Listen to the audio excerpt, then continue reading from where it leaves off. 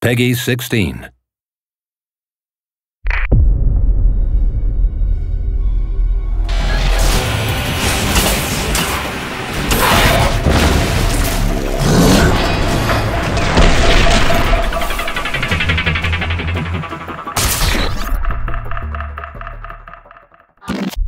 Darkspore is a new action RPG game from Maxis, where players build a collection of genetic heroes, each of which has their own unique abilities that can be used in combat. And then you'll organize those heroes into squads. You'll pick 3 different characters, put them in the squad, and these characters will have abilities that complement each other. This was really inspired by card games like Magic the Gathering, where you're not really picking up cards that are better than previous cards, you're picking up cards that are more appropriate in different situations. Because every character in Darkspore has its own unique sets of abilities, they're always valuable. So Magnos is a quantum sentinel. That means he's a tank-like character with an assortment of crowd control abilities. Magnos can push enemies with his kinetic wave ability, pull enemies with his gravity well, and freeze enemies using an ability called Dimensional Rift.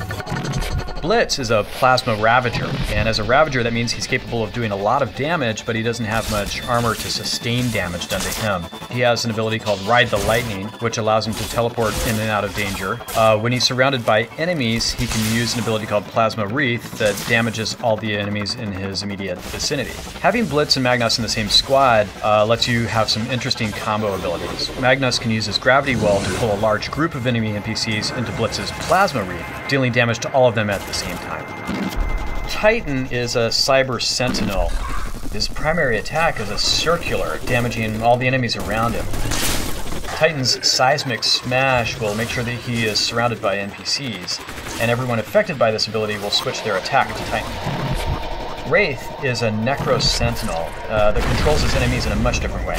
His Death's Embrace ability not only inflicts damage, but also frightens NPCs. Wraith's Ghost Form ability gives him an additional 25% chance to dodge enemy attacks, and ensures all ranged attacks pass right through him.